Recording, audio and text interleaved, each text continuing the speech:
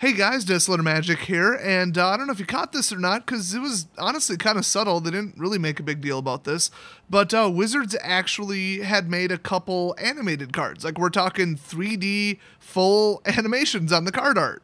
And no, obviously I don't mean the paper version, but I mean, like, on social media and stuff, they've been using them on and off where, I'll just show you one. So check this out. We got Billy there, our friend from the storyline. And, he's like unfurling his wings and being like, hey, what's up? And there's fire and stuff. I mean, pretty cool. Pretty darn cool looking. It kind of makes me wish they could do like a Harry Potter thing, with like the animated newspapers and all that, where they would have like a looping actual photo on the actual paper cards. That'd be pretty sweet. But, of course, they would find a way to misprint it. I mean, if they can't even put ink on paper, I can't imagine what fresh hell that would be if they tried to implement this technology with, like, OLEDs and batteries. It'd probably just burst into flames in your face. Now, I was going to say that, obviously they started with a 3D model and then just, like, freeze-framed it on the coolest frame and then used that for the card art. And then I realized that this actually does not look like the card art. So, no, I'm pretty sure instead of, artists, we've got 3D modeler now. No, I'm pretty sure they just kind of made a 3D model of it and then framed it. So pretty cool, and I thought, hey, let's show off the rest of them, because they had them on just one distinct website that kind of went under people's radar, honestly. Now this one, though, of Danitha, which looks awesome. It's really a shame her younger brother turned out to be a complete dork instead of super cool like she is. But this detail is interesting. I mean, I couldn't find matching frames, but like it almost seems like double the work to do this twice. So the first one, the still one, may have been hand painted and somebody just replicated in 3D. I mean, I'm not saying you couldn't do that. In fact, the left side stained glass window is not there in the other version, but you can turn layers and objects off. So, I mean, I don't know. Those stained glass windows look awfully similar. The armor looks awfully similar. I mean, I really think that somebody did make this one in 3D. Well, I mean, obviously, and then, I mean, they freeze-framed it and used that as the card art. And, of course, you can, like, hyper-render, like, the metallic sheen and the lighting and the shadows and, white balance and correct it and get the black level, and the contrast ratio all locked in. So the little subtle differences are one thing, but to recreate all that stuff, like those intricate things on the top in 3D, after somebody's already like painted it by hand, I think this one was a screen grab of the 3D. And then it was just like digitally enhanced. So that's actually pretty cool. I mean, I say they're both art. If you're a 3D artist, you're an artist. I mean, I can't do either of those. 2D, 3D, none of that. Never really learned. But oh my God, can I face swap people in Photoshop, especially my Facebook friends. Just nobody's safe at this point. Next up, check this one out. We've got Jaya Ballard using Fight with Fire, and she's just generating some cool looking like fire stream thingies. I don't know what's going on. Looks kind of like Ghost Rider. I like it. Now for this one, the card art looks like they didn't grab it from 3D. They painted it and then made a 3D version. So I don't know. Maybe they did some one way, some the other. I don't know. Or maybe they just stylized it and changed the angle to the point where it doesn't resemble this particular animation loop. Either way, super cool looking. Next up, check it out. It's ya boy Karn, Scion of Urza. Now, he's not back quite yet in the storyline, but here he is closing a book and I guess saying something. I don't know. Looks cool. Looks like he's in some kind of like cool library cathedral thing next to a cool looking like ornate globe. Oh, if you're one of those flat planers who say that all the planes are flat, there's your proof right there. That's a sphere. Oh, let me guess. Next, you're going to say that when Space Jace landed on the moon, it was faked. So I do like how, his head's popping out of the artwork, because that's like a thing that all planeswalkers do. It's been a thing ever since they were invented, I think. It's supposed to like indicate their power and how they break the rules by traveling between planes and stuff, I guess. I don't know. It's cool. Next up, we got this cool like slow motion animation of the Weatherlight flying past. And oh my gosh, I love this one. This is probably my favorite.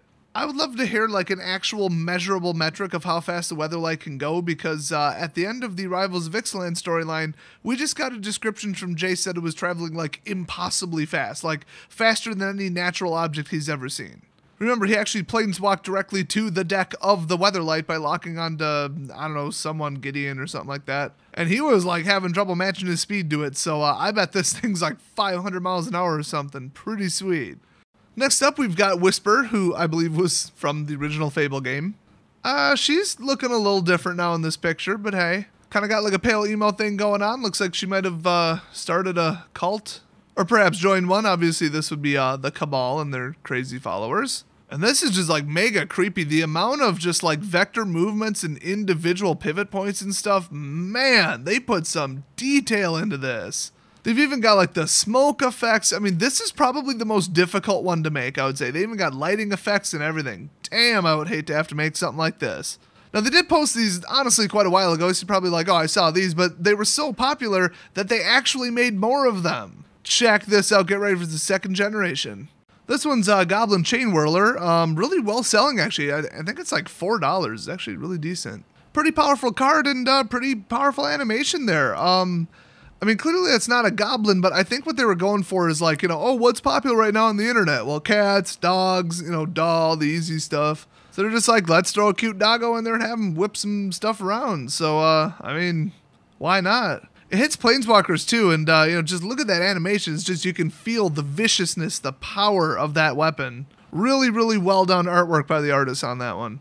Next up, we've got the Antiquities War. I believe that was what they nicknamed also the Brothers War or something like that, I think it was called. I don't know, I'm massacring the lore again, I'm sure. Pretty sure it's just a big old artifact fight between Urza and, I don't know, Mishra or something like that, or his brother, I don't remember.